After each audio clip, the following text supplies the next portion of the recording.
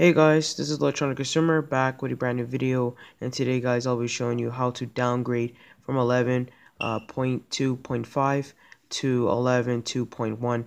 So if you guys are trying to do a jailbreak or just trying to downgrade the iOS, is super simple. So as you see, I'm on 11.2.5 on iOS.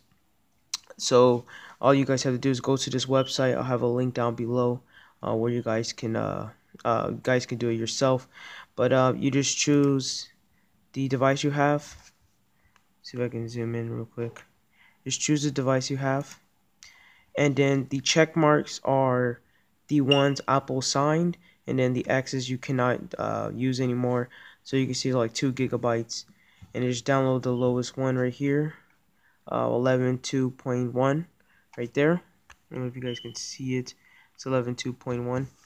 And then after you download that, I already downloaded that. You're gonna have iTunes installed. I do have the file right here, 11.2.1. And then let me open up iTunes. Okay, let me plug in my device real quick. Okay, after you plug it in, you're gonna trust the computer. Tap continue. Put in my PIN. Okay, now what you're going to do is you're going to, so your device should be connected. As you see, I can see the iPod right there.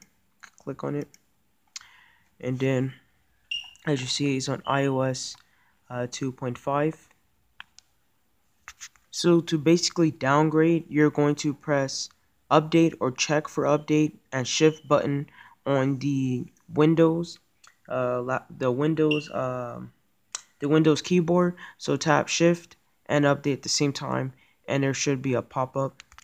After that, you do the shift and update at the same time, this should pop up. Try to find the thing you downloaded, I mean the file, to lower down the iOS.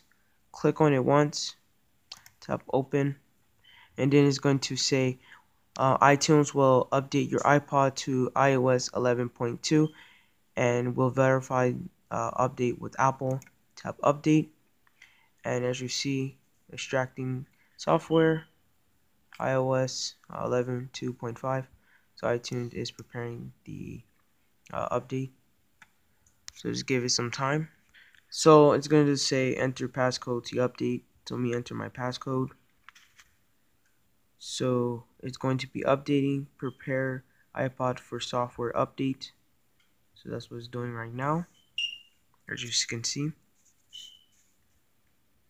So my device is connected.